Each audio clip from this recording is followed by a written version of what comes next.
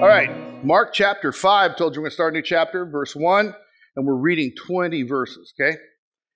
So they came to the other side of the sea, into the country of the Gerasenes. When he got out of the boat, Jesus, immediately a man from the tombs with an unclean spirit met him. And he had his dwelling amongst the tombs, and no one was able to bind him anymore, even with a chain, because he had often been bound with shackles and chains had been torn apart by him, and the shackles broken into pieces, and no one was strong enough to subdue him.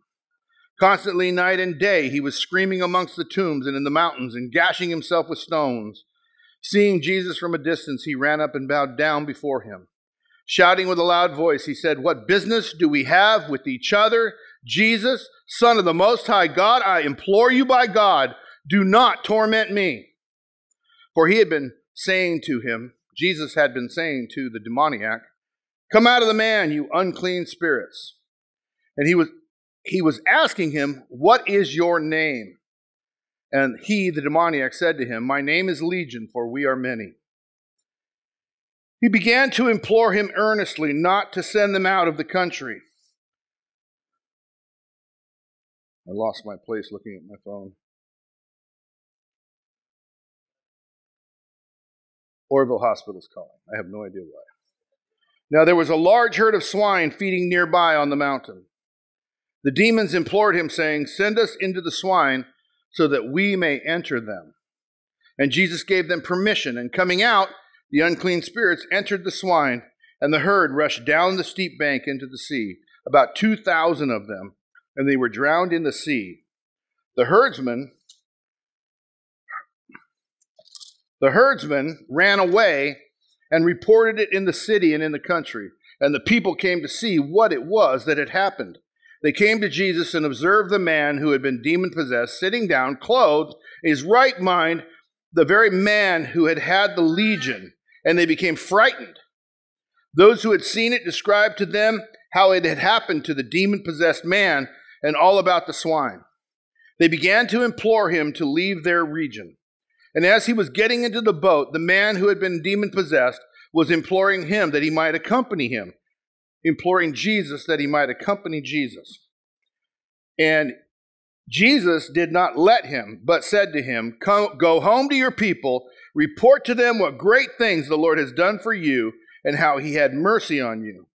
And he went away and began to proclaim in Decapolis what great things Jesus had done for him, and everyone was amazed.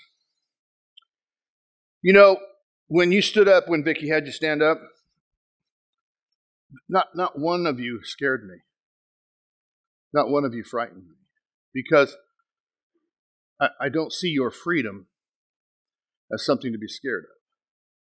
I don't see the power of God working in somebody's life as something to intimidate.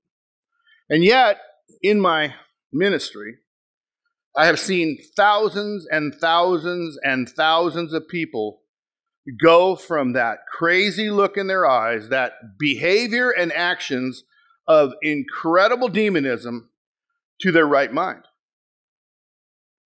And I have seen it so many times. And it doesn't scare me. In fact, I can't even understand why the power of God would scare me. But it does scare people. And all the people I've known, thousands and thousands who've been born again and changed. We can talk about them today, what they were like and what they were doing. You remember when you used to steal from my job sites? Or do you remember when you used to curse me in the streets? That kind of thing. We can talk about it. And it's exciting. We say, praise the Lord. I mean, so glad you've changed. But all of them have had family members that tried to talk them out of it. You don't need to be here. You're all better now. And they talk them out of it. Their change scares their family members. When I led Vicki to Jesus, I became the most hated person in her family. When I married her, they hated me. I don't think, we can say I drank too many sodas at the picnic or from the refrigerator, so you hate me, but I don't think that was the case because this lady was the most generous lady I ever knew, her mother. But the family hated me. I mean, I didn't do anything wrong other than caused Vicky to find God, have a relationship with Jesus, and she was bubbling. I mean, if you saw Vicky, there was this dark girl, and then there was this light girl. There was this unhappy person, and then there was this happy person, and she didn't even recognize she was unhappy. She was just worldly. After she became happy, she said, well, that was pretty empty. I really wasn't happy. That was a fake thing.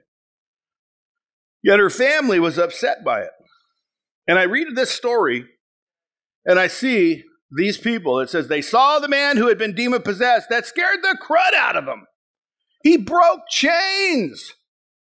He cut himself with rocks. Like, keep him in the hills. Keep him in the tombs. Jesus, why'd you bring him out of the tombs? But then they saw him and they were scared. And I see people all the time scared that you're getting better. Scared that you're doing well. Upset that they don't have what you say you have. Cursing. I've been cursed so much in my life by people who want me. I remember a guy saying, I hate you so. And I'm like, that's a strong word for a Christian in my church to tell me they hate me so. Can you tell me why? What did I do? It's your marriage. It's your kids. It's your truck. And I'm like, my truck? You hate me because of my truck? Have you seen my trucks? They're very bland. They're new. I buy new trucks, but they're bland. I don't buy fancy. I don't get all flashy. But he hated me for my truck. But he didn't hate me for any of that. He hated me for the fruit of the Spirit of being free when he wasn't, when he couldn't be. No matter how many times I said, you can be. Do what I do. Believe what I believe. Follow who I follow. Listen to who I listen to. And you can have what I'm talking about. I hate you. Like, wow. Really? I didn't, not let you play quarterback when we were little? I didn't, call you stupid or ugly or anything? You hate me because I'm blessed? And that's kind of what's going on. These people see this guy right-minded, and they're freaking out. Jesus, get out of here before any of the rest of us get healed. That's kind of like, you go to a meeting, Alcoholics Anonymous or something, you start talking about Jesus, and they stand up mad at you. This isn't a religious place. This ain't a church. They're afraid they're going to have to be asked to be free. We're going to, you might get free if you listen to me. That's not what we're here for. To be like you? Free?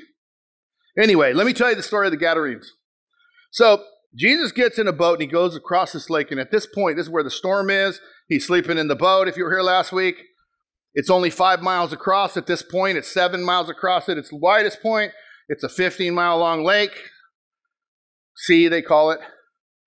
And he's going over to the land of the Gerasenes, which earlier in history was called Gad, the land of Gad, which is named after the tribe of Gad, one of the 12 sons of Jacob.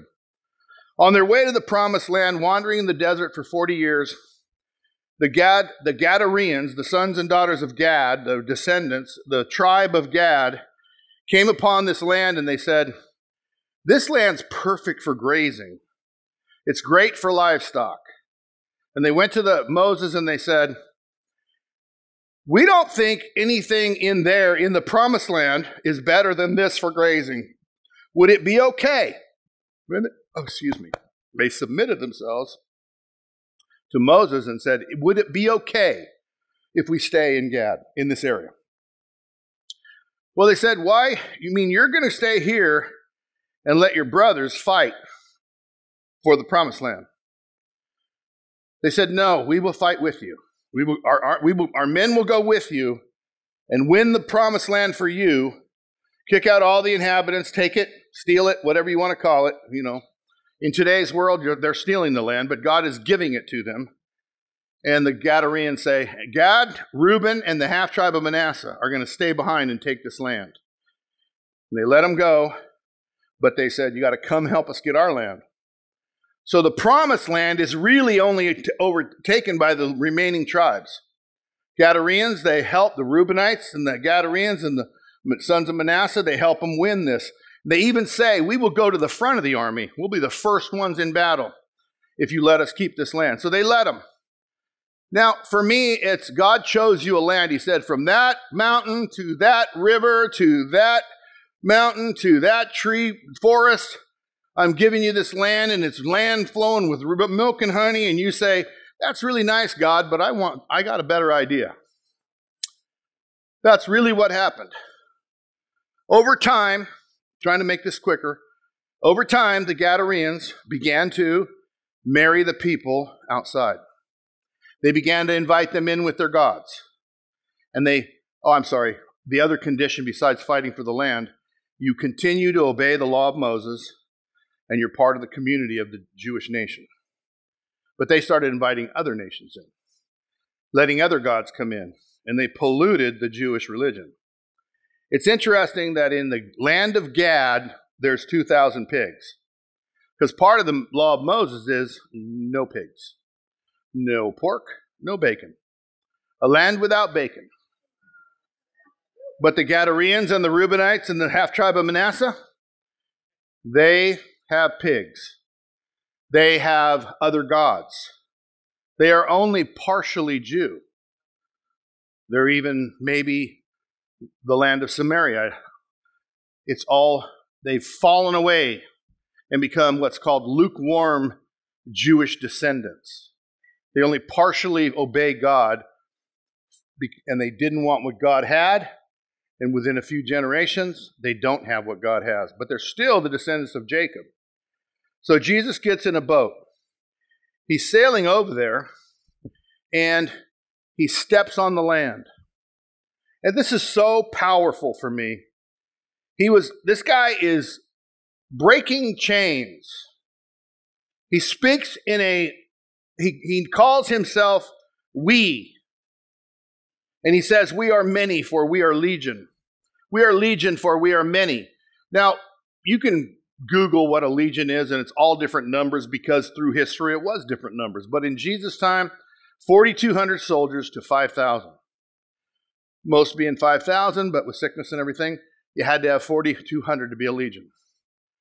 Shortly after that, they revised it to 6,000. But in Jesus' time, so just go with the low number, 4,200 demons in one man. And you can see why he calls himself we. And so Jesus is in, let's say, like George Washington, the prow of the boat. And it hits the ground, and he steps out of it. And Jesus' land hits the ground. I want to remind you of some stories I've told before. Dad would say, mow the lawn. I wouldn't mow the lawn. Wouldn't start. Pulling on that thing all day long.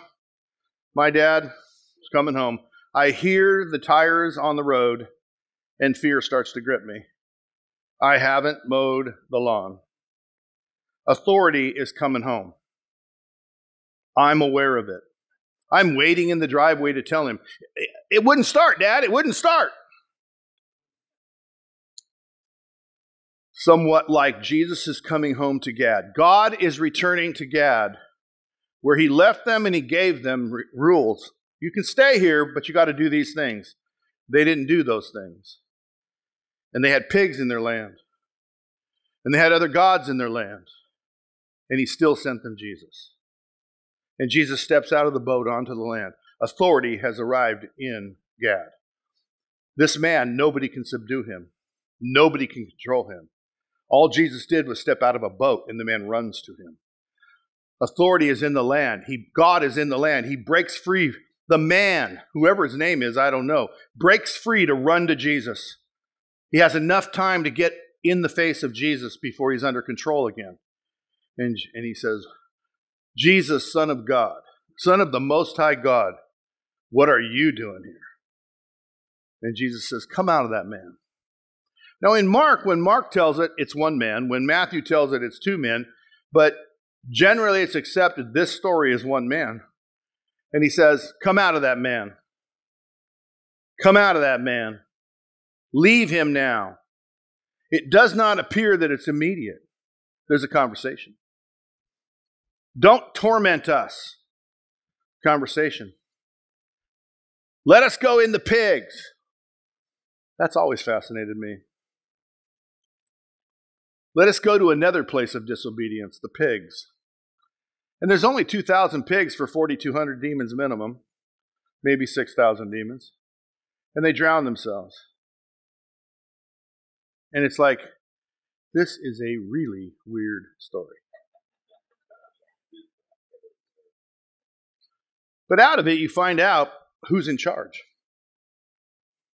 You know what it says in verse 13? I want to find verse 13. Oh, see, this is the problem with page turning during a story. Jesus gave them permission. Demons that we see as this enemy of God, and it's a fight back and forth. But who's in control here? Whose power was in the land stepping out of the boat? It's like, who has the power here? And if he has the power here, and when he arrives, demons ask permission and do what they're told. It says he gave them permission to go in the pigs. Jesus is in control. They literally work for him. And I have had a ministry of helping people get free from demons. I have had a ministry of trying to get free myself. But how do they have a right to me? How do they have a right to you? Well, for many years, and many different preachers, I believed they couldn't. Then why is it I'm out of control? Then why is it this temper rises and it doesn't seem like I have any defense against it? Why does my lust get carried away so easy? Why does it seem like somebody has handles on my back and I want to go this way, but they're turning me? It's like, no, I can't. Oh, dang it, I did it again. Anybody relate? Anybody relate to that? Long after I professed Jesus, long after, decades after, going deep, man, learning everything, eating and devouring his word, falling at his altar, laying prostrate before him, calling out to him for mercy, and I still am screaming in the night, why? And crying and begging for help, and I have no control over certain areas, certain things. Why? Keep getting caught. Oh, how did I get here again? Anybody? Am I the only one? Okay, so it's more than me. Yeah? You know, the people come, they see him sitting there, all better. Completely different. It's a visible thing. And they look at Jesus and say, get out of here. Get out of here, Jesus. In case you try to heal us. Take away our buddies. I never believed that was true until I was praying with a guy one day. And in my deliverance ministries, I literally get control of an invisible being. And I know it. And I'm sorry if this scares you, but it's a real deal. And I have total control. And I've had many. I could have hands raised right now of all the people that I've had helped get delivered. And it completely changes their life. And I have this guy. I have his buddies. And then all of a sudden I don't. They're gone. What the heck happened? And I look at the guy and say, did you just do that? Because I know they have no power over me. They only have agreement with him. I said, did you do that? He goes, yeah. You came to me because you're tired of being enslaved. What happened? He said, well, when I was little and hiding under my bed from my dad beating my mom, they were with me under there. They comforted me. They've been my friends my whole life. Your friends? You've been an addict your whole life. You've been miserable your whole life. How are they good to you? I'm telling you, Jesus can set you free. I'm telling you, he can bring you joy unspeakable, full of glory, peace that passes understanding. Amazing things, and I could not help this guy. He finally ended the meeting with, I can't let him go. This is a real deal, 21st century real deal. He's in prison for murdering a couple. Shortly after that, they got worried that they almost got sent out. He almost let them go. And it's a horrible thing. He committed murder. Insanity. And I've had many since where the people stop me and I go, why'd you stop me? They can't disobey. They have to do what you want them to do. I come in the name of the Lord Jesus Christ. Get out of him. And they have to go. But it's up to you. It's by your will. So you have to, by your will, they will go. This guy seemingly was so sick and tired of being insane, Jesus came into the room and he ran to him and got set free. And I, in my life, have journeyed to find out what right does anything have to control me if I've given my life to Jesus. And Jesus has been really clear. Forgive, and you shall be forgiven. Forgive not, and you will not be forgiven. Judge, and you will be judged. Judge not, and you will not be judged. Now, your English word for judge is not the word here. If I say what you're doing is wrong, you say, don't judge me. That's not what this is talking about. In fact, I'm actually responsible if I see you doing wrong and don't tell you.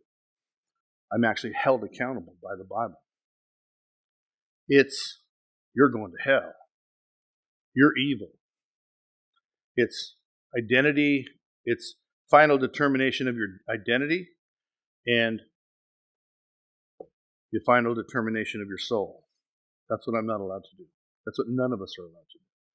And if you judge somebody and you want them punished, you haven't forgiven them, and you've judged them and found them guilty, you've sentenced them to punishment for what they did to you. This is what you're not allowed to do. Does that make sense? So, these are the only two things in Christianity where you could have a control in your life from an enemy that is under God's authority. Who's in control? If you will forgive and not judge, they won't have this authority in your life. You'll become a person who can tell them in the name of Jesus. You can command them. I've seen this. And I'm telling you, this story today isn't just a story for those days. I have met so many insane people that I used to know when they were sane, claiming Jesus, but wouldn't let him go. I can't let them go. They're my buddies.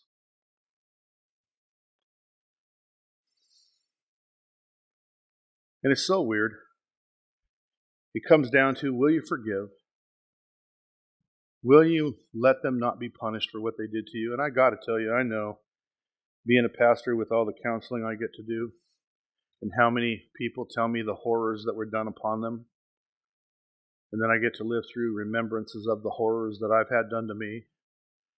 And I got to tell you, I want them punished. I really do. I want to hurt them bad myself. You understand? I really do. A friend of mine posted on the 50th reunion book that's coming up. We're having our 50th next month from high school. He posted my torture as though he was a hero. I really wanted to hurt him. Like, I really want to. I feel like it would really serve me well to hurt him. But I know, if I demand that he be hurt, this is not going to work out good for me. So I immediately started confessing. I first confessed to my pastors, the guys in this church that are ordained. I confessed to them. I saw it and I wanted to kill him. I'm going to need some help. Then I asked you to pray for me. And that's what you got to do. Jesus is in the land. Come to him. He got out of the boat. Authority's here. The King is here. All hail to King Jesus, the Son of the Most High God. All hail His Majesty. He's here to set you free. He's here to set you free. And we really don't have any excuse. Paul the Apostle said, don't anybody say that you've been overcome by temptation. For with every temptation is afforded to you a way of escape, For no temptation has overcome you, except that which is common to man. And Jesus died for every common temptation you could have. And the only ones overcoming you are the ones directly related somehow to your hindrances, demonic hindrances, because you demand that somebody be hurt for what they did to you. And I realized again, here I thought, oh, I'm free. I'm good. I'm good. No, I'm good. I'm not good. If I want someone to die for what they did for me, I'm not good. And you can go ahead and think about your wounds and wonder about it. Are you free? If you're not, then you're like the demoniac in the rocks. Maybe you don't have 4,000. I don't know. I hope we don't have that many. I've helped people get rid of 10 and 20. But hopefully you don't have 50. Hopefully, you can get free. The King is here. The King is here. We bow to the King. He's here. What have you to do, Jesus, Son of the Lord Most High? Don't let me be tormented, but set me free. I'm willing to let everyone that hurt me not be punished for what they did to me. So I can't forgive them for what they did to you. And if you don't forgive them, they're going to be punished. And I can't forgive them for what they did in the whole world. All the sins against God that they've committed, I have no power over that. I only have the power of one thing. Can I forgive them for what they did to me? Which the definition of forgive, let me just tell you, I don't want them punished for what they did to me. Dad abandoned you, you never knew him, never thought you were worth it, blah, blah, blah. I mean, there's so many. Plus all you poor ladies who've been abused by us men. It's horrible. We are terrible. And we afflict women all over the world.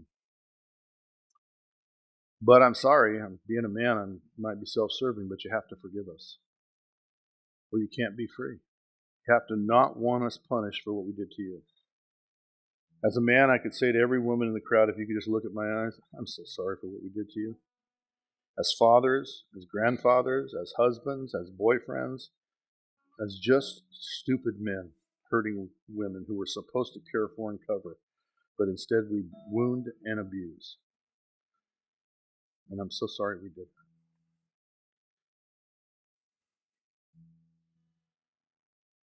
But here's what Jesus said to this demoniac. Stay here and tell of the wondrous things that have been done for you.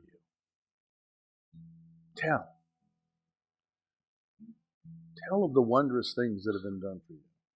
You young men whose fathers abandoned you, I have been a father to so many, and as a father to so many, I'll just tell you, I'm so sorry.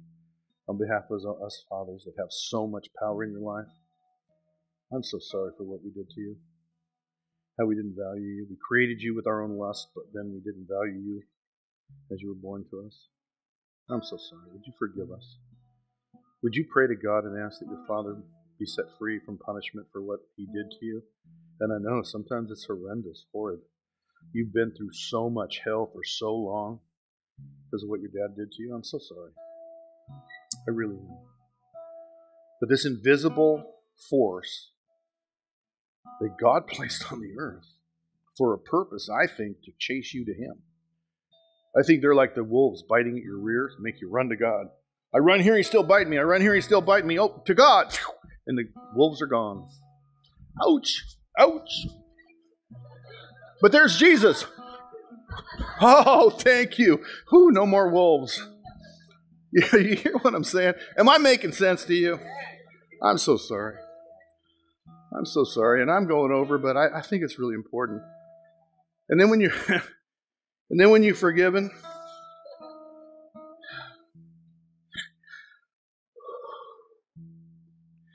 it's so important to start telling of the wondrous things that he's done for you.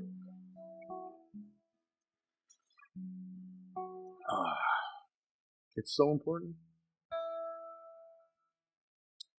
Do you even know the wonder? Can you even get out of your pain or your hurt so far enough to say how wonderful it is what he's done for you? I don't even know how to do an altar call right now. I think it'd be foolish not to do one. I think you're hurting. I think the real master of this subject is her. You should listen to her. And you should respond. If it's all of you, then make it all of you. Turn around and kneel in your chair, but break the trance that's holding you still to not get healed. And like the demoniac, he had one, like Jesus steps in the land and he has the freedom to run to him. Can you imagine how little freedom that man ever felt in his life since 4,000 plus demons entered him? He had never had any control or freedom. Jesus steps in the land. He's got one freedom. He's allowed to run to Jesus, and that's it. That's all it took. Thank you so much for watching this video. Please subscribe so that you never miss another video or live stream. And if you'd like to support the Father's House, just click the Give button. Thank you so much for watching, and we hope to see you soon.